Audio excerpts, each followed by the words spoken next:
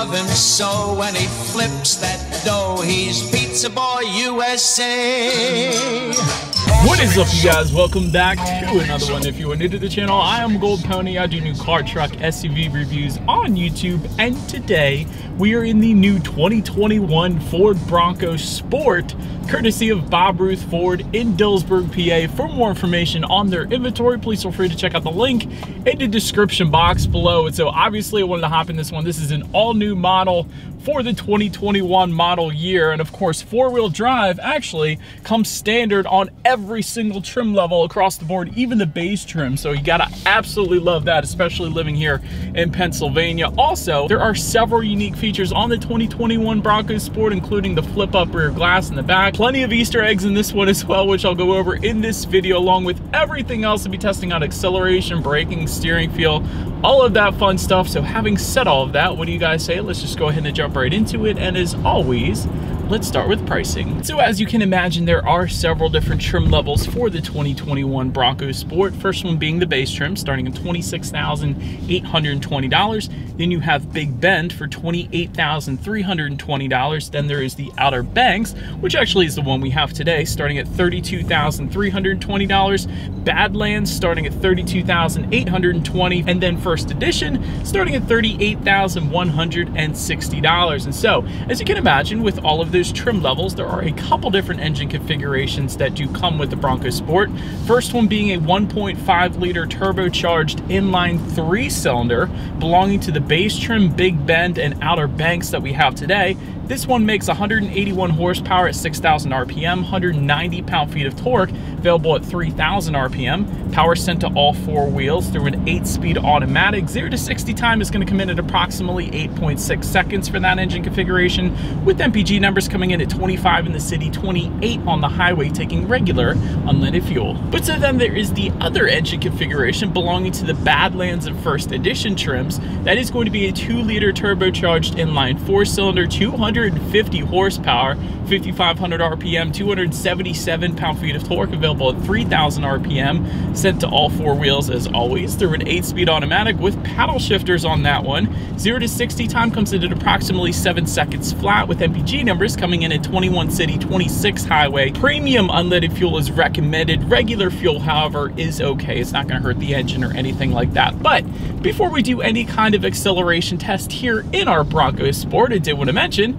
there are, of course, some driving modes that do come standard on this one, and they will include normal, eco, sport, slippery, and sand. And if you were to go with the Badlands or First Edition trims, it's actually going to add a couple driving modes, including mud and rut, and also rock crawl as well. And ultimately, these drive modes are going to adjust things like the steering sensitivity, the shift points, throttle response, and also the traction control settings as well. And if you are wondering where that drive mode button or knob is going to be, it's located just directly behind the shift dial, and it's actually called goat modes, not like the animal, but like go over any terrain modes. That is what it stands for. So do not look for a drive mode button, look for a goat. That is essentially how Ford's doing it here. That's kind of cool. But anyways, now having said all of that, what do you guys say? Let's just go ahead and find a straightaway, and let's do a quick little acceleration test here in our Bronco Sport here, and let's see how quickly we can get this one here up to speed. All right, you guys, we got somewhat of a straightaway here. Let's go ahead and come to a stop.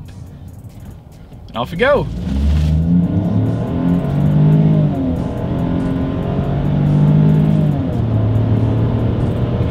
It's not bad. You shouldn't have any issues with getting up to speed. It's definitely not the quickest thing in the world, but then again, I do have the 3-cylinder today, and I bet you that turbocharged 4-cylinder is going to be a night and day difference. You put 250 horsepower in a vehicle like the Bronco Sport, you're definitely going to get up to speed quite quickly. But having said that, the 3-cylinder definitely is not the quickest thing out there. But to go along with that acceleration, as always, braking is equally important. And so, of course, you will find 4-wheel disc brakes coming standard across the board. As far as that braking feel goes, it's fine. Definitely no issues with the braking feel. There's no brake pedal delay or anything like that, so all is good there.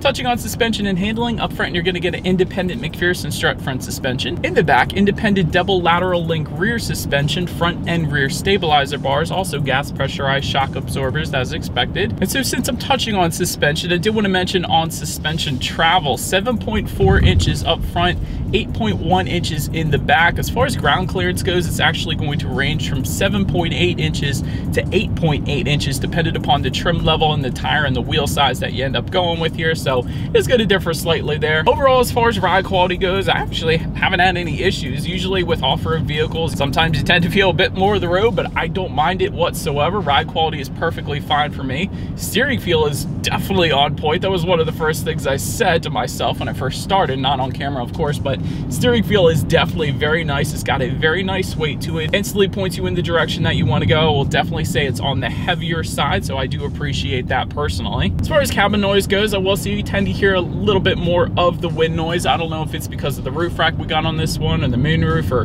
whatever it is, but you definitely get a decent amount of wind noise, more so than some of the other competition in this class, I guess. But then touching on visibility, I can see perfectly fine out the back. That is definitely no issues with the Bronco Sport. Because of its shape, you really are not going to have any issues with the Bronco Sport. Another thing I wanted to mention, I can see out the back right now, there is a little Bronco Sport Easter egg found on that rear glass, so that is pretty cool too. So having said that, what do you guys say? Let's just go ahead and jump right into the exterior. Let me show you guys more about the little Easter eggs here, and let's find a good spot to park here, and let's check out this exterior of our new 2021 Ford Bronco Sport. All right, so here she is, you guys, the new 2021 Ford Bronco Sport, and actually, in my opinion, this thing looks dang good, especially blacked out here. This is a good looking SUV. Anyways, let's go ahead and start up front on this one here, because that front grille is going to differ pretty substantially depending upon what trim level that you go with. For example, if you were to go with that base trim level, you will get a carbon black front grille with the black Bronco badging.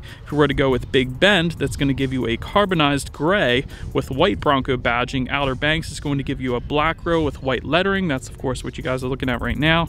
Badlands is going to give you a unique carbonized gray with white lettering. And lastly, the first edition is going to give you carbonized gray grille with black badging. So like I said, that front grille is going to differ pretty substantially there. So when it comes to those headlights, they are halogen headlights for the base and Big Bend trim levels. However, they do come with the automatic feature, meaning when it starts to get dark out at night, those headlights will turn on automatically for you there, including LED daytime running lights actually coming standard across the board as well. And I love the design to the LED daytime running lights. They kind of protrude onto the front grille right next to the B and the O lettering in the front there. So definitely a very nice design there.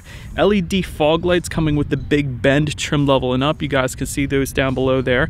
You will actually get LED headlights if you were to go with the Outer Banks that we have today or up. And of course, that's going to provide you much greater illumination at night, so better visibility for you there.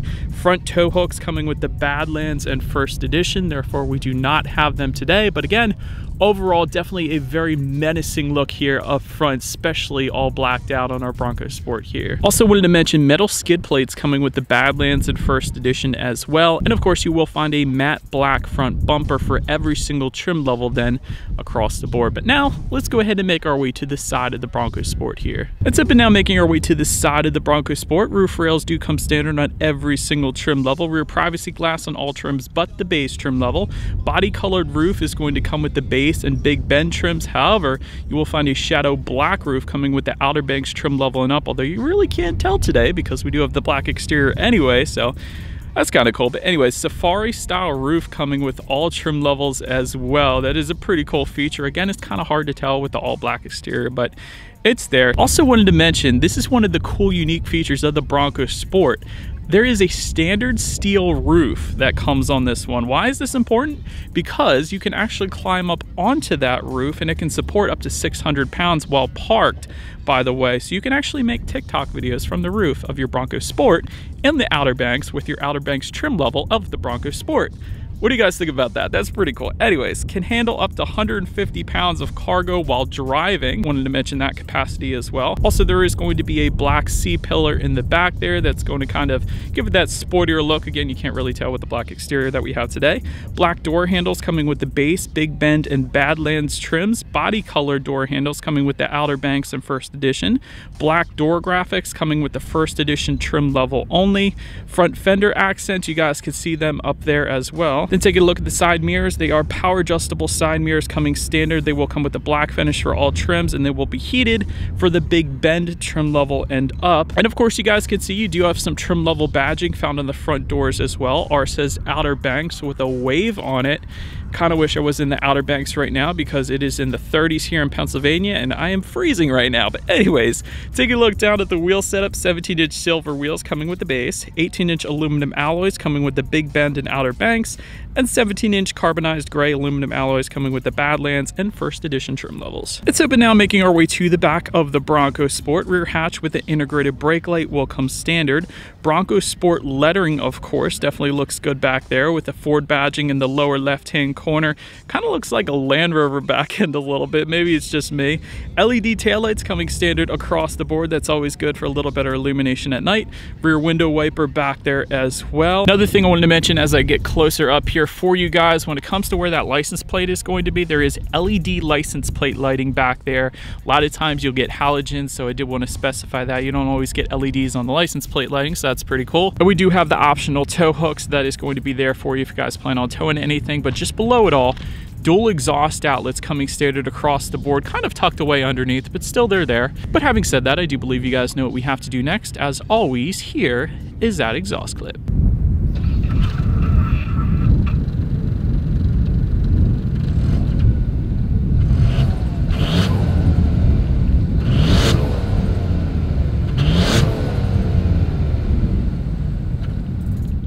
Alright you guys, and so now since we are still around back of the Bronco Sport, when it comes to opening that rear hatch back there, there is a manual liftgate that will come standard on every single trim level. Cool thing about it, there is a couple different ways you could go about opening that manual liftgate. There is a button on the key fob to unlock it. You simply press that twice. Also a button by the driver's left knee, but the most interesting way, you guys will notice when you're around back of this one, there's actually two rubberized buttons on the liftgate itself, and you might be asking, why are there two? Okay, so for one, the one on the right side is to actually open up the full lift gate, but the one on the left side is to open up the flip up rear glass. And by the way, that does come standard on every single trim level. So if you had an extra long object, or maybe if you were just sitting out there cruising, looking at the waves on the Outer Banks, you can actually open up that rear glass and look out the back that way. So that is pretty darn cool. I love that that's there. And again, that's on the left side. Then to actually open up the lift gate itself, there's a rubberized button on the right side. So that's pretty cool. But dual LED floodlights actually also coming standard across the board. And that button is actually located within the cargo area. So if you press that, you'll have dual LED lighting coming standard on the back side of that lift gate as well for a little added illumination at night on the beach perhaps. That's pretty cool. Also, a bottle opener is going to be located by the tail light once the hatch is opened up, once the lift gate is opened up. So that is pretty darn cool. This is really the ultimate beach vehicle, especially being that this is the Outer Banks trim level that we have today. So gotta be honest, I absolutely love that about this thing. But anyways, cargo capacity comes in at 32.5 cubic feet.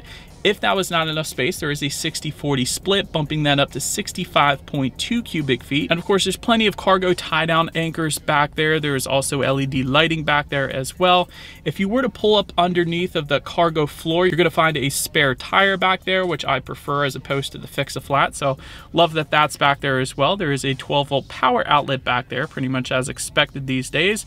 And there is a rubberized cargo floor if you were to go with the Big Bend trim level and up. So really quite a bit going on back in that cargo area. I love the LED floodlights back there. But now let's make our way to the rear legroom on the Bronco Sport, coming in at 36.9 inches. So for reference, I'm an even 6 feet tall. This is how much space I had in the rear seats there. You can also find a rear center armrest with cup holders back there. There's also a 110-volt power outlet back there as well. I was kind of surprised to see that, quite honestly. Front seat back map pockets is going to come with the Big Bend trim level and up with the Molly strap system.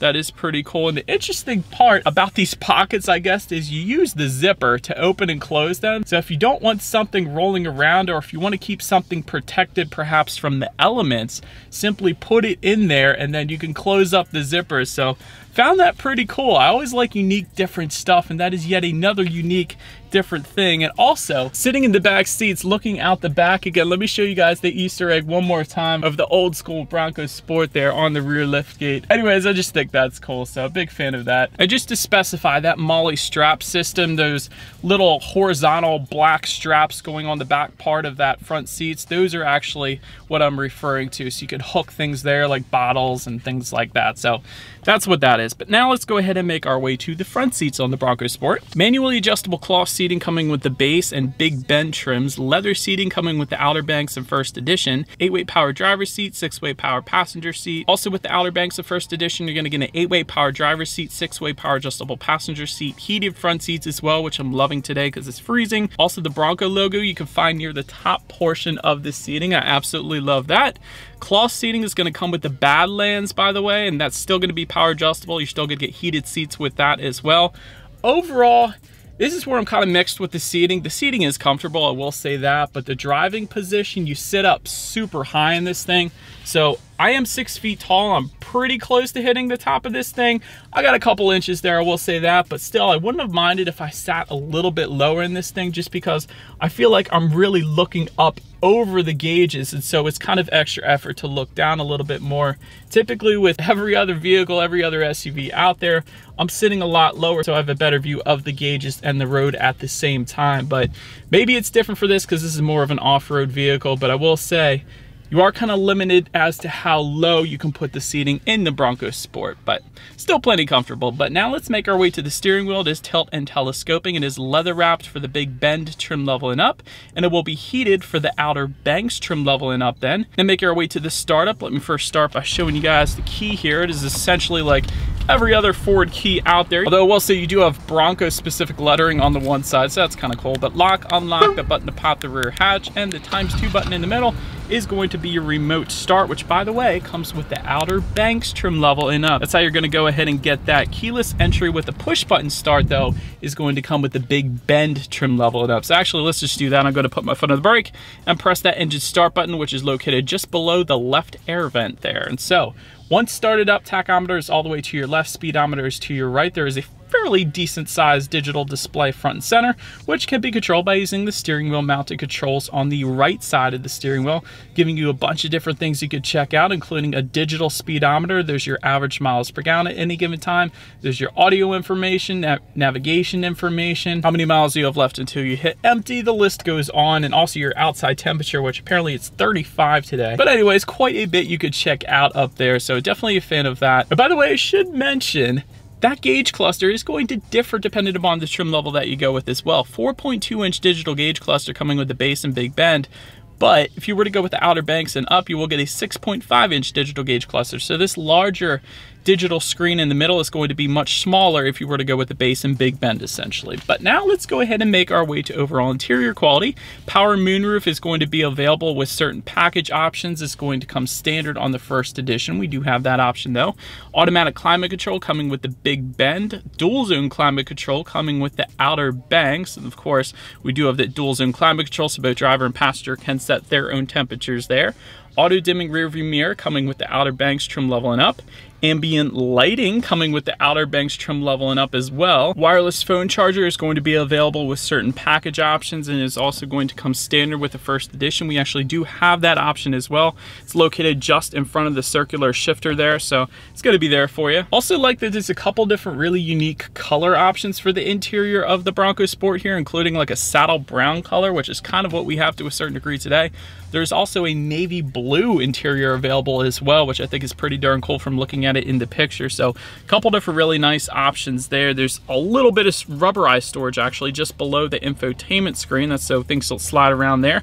Just beside my wireless phone charger here, you got a little more storage, 12-volt power outlet, typical phone charger, USB charger as well. Just behind that, you have dual cup holders. And I guess one of the constructive criticism I think could be improved upon is right around the dual cup holders and all of the shift buttons here and the drive mode buttons. This is all finished in a matte gray plastic, so wouldn't have minded if they maybe added a design to that at least, or made it a gloss black, a little more high-end feel to that. But anyways, it's just my personal opinion. And within the center armrest, you have a decent amount of storage in there, I will say that, with a USB charging port and yet another phone charging port in there as well. Also overhead sunglass holder, I don't want to forget to mention that. So definitely a lot of utility with the interior of the Bronco Sport. So I will say that there's a lot of cool unique features, especially in the back seats and the cargo area. So for those reasons, I really like the interior just because it's very practical. But so now anyways, let's go ahead and make our way to the tech display up here. 8-inch color touchscreen display coming standard across the board, aka Sync 3 is what this one is going to use.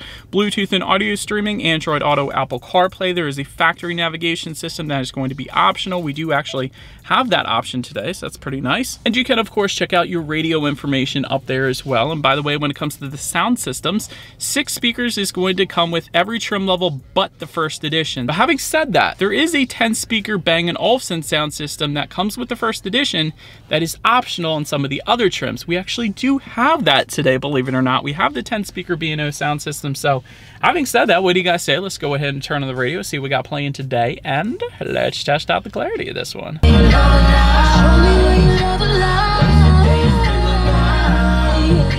Okay, ridiculous amount of bass. That wasn't even Sirius XM, that was standard on high definition radio, and that was an incredible amount of bass on this thing. I will say that, plenty of loudness. That was actually a really good sound system for the Bronco Sport, so well done Ford there. Well done Bang & Olufsen, I should say. But anyways, last thing I wanted to mention to you guys on that tech display is when you do put the Bronco Sport in reverse, you will find a rear view camera coming standard across the board. Also a front view 180-degree camera if you were to go with the Badlands or first edition trim level. So that, of course, is going to let you know everything behind you and around you, and as always, that is going to lead us into safety. And so front side curtain airbags do come standard. Driver's knee airbag up front as well. In the back, you're going to have latch, aka lower anchors and tethers for children for the rear car seats, rear child door locks, tire pressure monitoring system, but also standard for every single trim level across the board.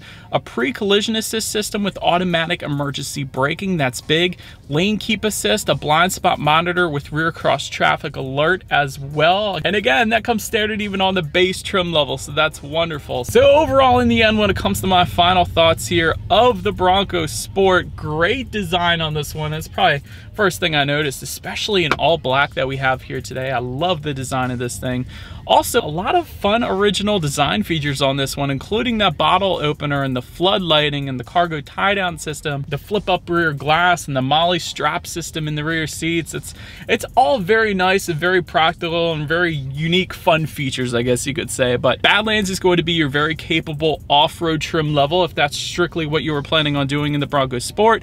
Ambient lighting is pretty cool on this one, and overall, the fact that the Bronco Sport has fun trim levels that are specific to really take you to a different place, like for example the outer banks, it really is a pretty cool feature. So when you're driving to work in this thing, maybe you get to see the Outer Banks badging on your Bronco Sport with the wave on the side of it. It really kind of takes you to a different place when you're driving it. So I don't know, I really like that. Kind of relaxes you in the end. But overall, let me know what you guys think of the Bronco Sport in the comments section. I'm always curious to hear what you guys think. Feel free to follow me on social media at the bottom of the screen there if you want to see what's coming next on the channel. Be sure to hit the subscribe and the bell notification button if you're into new car reviews.